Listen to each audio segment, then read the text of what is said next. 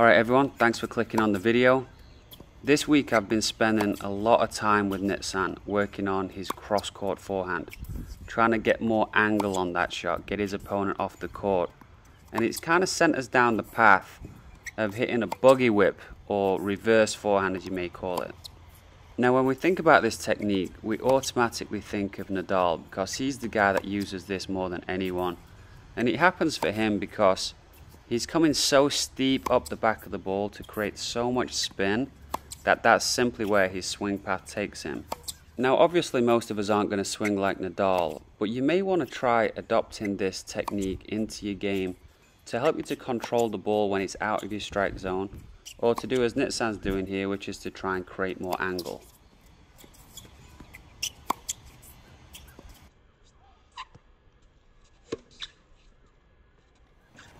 So I think the issue on your forehand is that you sometimes like pull your arm instead of rotating out this way.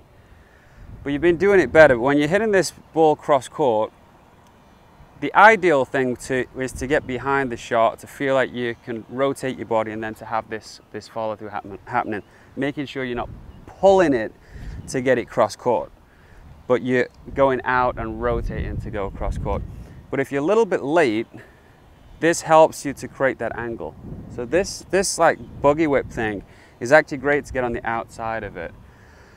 It's also essential if the ball is low, because if you're hitting a ball off a low ball here, you're essentially going to be coming around the ball this way, right? You're not going to get your topspin this way, you're going to come around it, and then the natural finish would be to come here. So low balls, this is a great finish.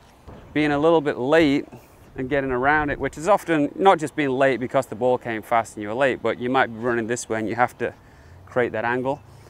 Coming this way is useful, but just when you get behind the shot, still, you know, preferably swing around your body, but make sure this elbow's coming out and the shoulders rolling and you're not trying to pull it this way to get it cross court. Make sense? But I do think for you it's kind of useful to just feel like you're moving your arm this way, because your elbow's always been so low that I think this is actually quite useful for you.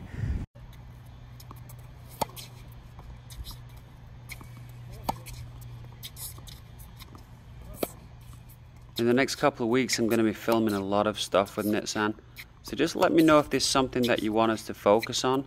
Maybe there's a shot you want us to demonstrate and talk about. And make sure you hit that subscribe button, hit like, leave me a comment, and I'll talk to you soon.